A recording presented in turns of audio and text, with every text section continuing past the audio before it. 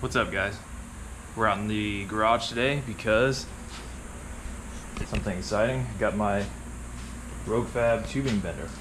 I'm sorry, got my Rogue Fab tubing notcher. Just have it kind of mounted temporarily up here in this vise. Just kind of a proof of concept. What we're going to be doing is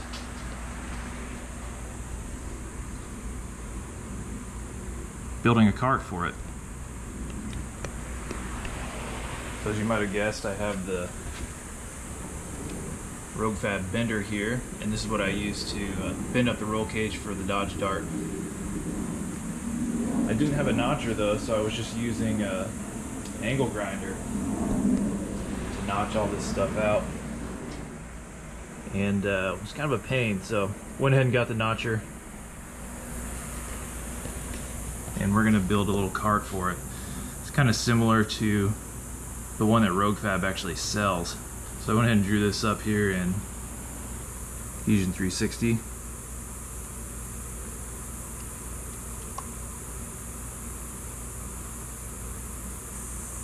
So basically there's just going to be this top platform here for the bender to sit on. And then this pedestal right here is going to be where the notcher mounts. There's two holes down here where I have it clamped in the vise. So I'm hoping that this thing's going to be wide enough that as you're pushing into it to push the hole saw through, that it's not going to want to just tip this whole thing over. The bottom here I think is about 20 inches wide. But over here on the side, these are all my components. Basically my cut list. So what I'm actually trying to do is use up some 1.5 by 3 inch rectangle square tubing that I had left over from building the subframe connectors on the Dart. I had to buy like a 20-foot stick and only used about 6 feet of it. And I basically designed the dimensions of this thing where it's going to use all the rectangle tubing that I have left. So we're going to mark out some cuts from these components here on the side. We got some steel and some caster wheels. We'll get going.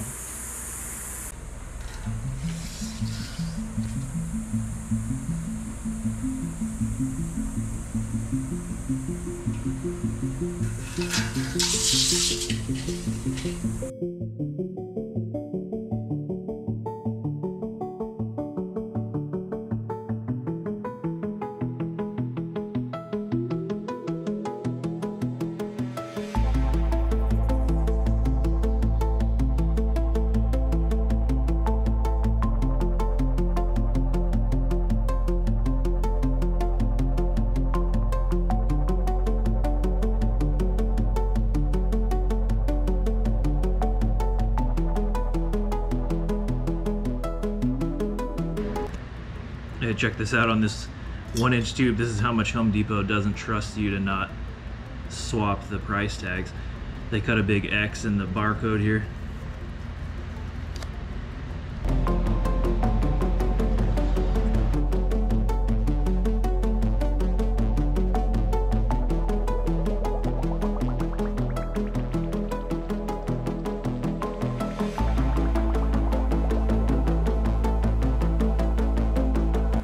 So we have run into our first design problem here, which is this piece of angle up here. Both of these are supposed to be 37.5 inches long, and the pieces that I bought from Home Depot are pre-cut at what are they? 36. So that's not going to work. Alright, we're back. We went and bought some 6-foot pieces of 1-inch angle iron so that we can cut these pieces here, and they'll be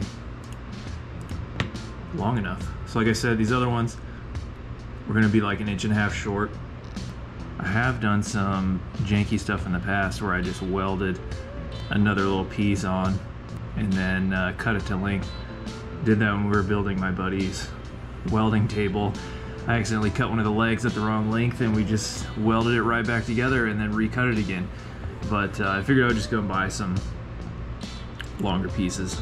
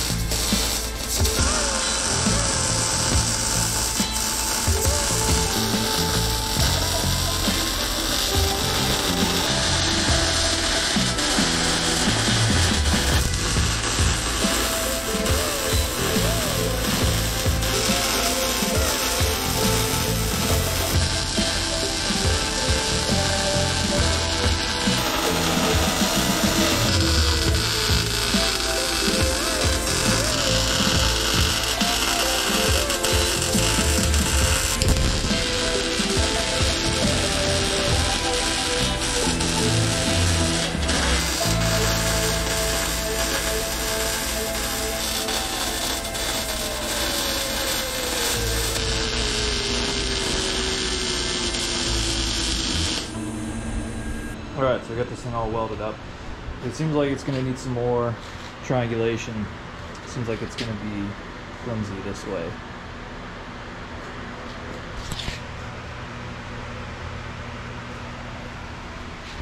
So I think what I'm going to do is add another cross beam right here, and then we're going to triangulate that from the sides. Alright, it's a couple days later. The cicadas are out. It's like 100 degrees. My brother-in-law came over and helped me pick this thing up, put it on top here.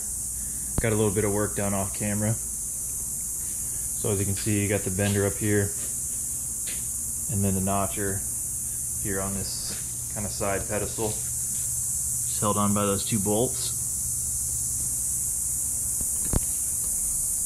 I'm pretty happy with the positioning. It seems like you're gonna be able to run everything without getting into the bender, and even so, this is adjustable 180 degrees, so you can always just drill in from the other side.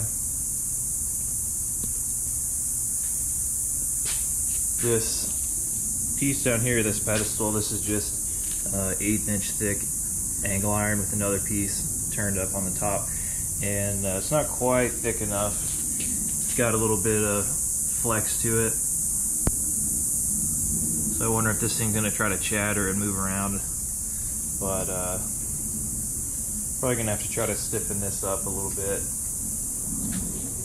I might just go ahead and try to box this in with another piece of angle, or just lay another piece of angle right over the top of this, make it twice as thick. And then I might be able to get in here and add a gusset or something. Try to stiffen this up too. These are just like some 4-inch double locking caster wheels that I got from Home Depot. And they have flanges on here where they can be bolted, but I went ahead and just welded them on. I think it's galvanized, so I tried not to breathe in too much of that. And then down here, I think I want to basically try to put a piece of metal or something there, so this is a shelf and I can store stuff flat on the bottom here. And then I've seen online the one that Rogue Fab sells, they have different attachments so you can hang dies and stuff right here. But right now all I have is just the one die size, but I might have a couple more in the future. So these clamp blocks, they just run 9/16 bolts in here to clamp this down. And then you put this in here, of course, to bend your material. I saw the one they sell online. They have like a little hanger or something where you can just hang this wrench somewhere handy where you can get to it and it doesn't get lost. Also, this thing's just kind of sitting up here right now. There's nothing holding it down, but I think what I might do is cut some small, maybe like 1/2 inch pieces of this angle, and then just weld to the side here to where you can slide this thing in and out from the front, and then it'll be captured on the back here by this bender pedestal. And I think that would work. You could even, I guess, just clamp this thing down, like get some small C clamps or whatever, or you could even run bolts down through. Figure something out. Alright, so we got this boxed in. Just another piece of angle iron there. Should keep it from twisting a little bit. And then I have some of these store-bought gussets that I got from McFadden's, I think. So I might come in here and try to do some gusseting in between the holes there where I can still get bolts in. Obviously I have to cut these off a little bit so they don't look so funny. I think something like that might work. Alright, got this gusset welded in here, and if it still wants to flex, we'll come in and box this in over the top with another piece of angle. Alright, that's pretty much it in its final form. Got this pedestal all stiffened up with boxing in the backside here, and I got this gusset welded in here. Pretty happy with how rigid this is. Also got my retainer tabs welded on here. This will keep it, kind of capture it from coming off side to side, but I'll still be able to slide it forward if I want to take this thing off of here. I don't think I'm going to get crazy for now and do any bolts or clamping on this. I think it'll be fine. It's not going to go flying off of here.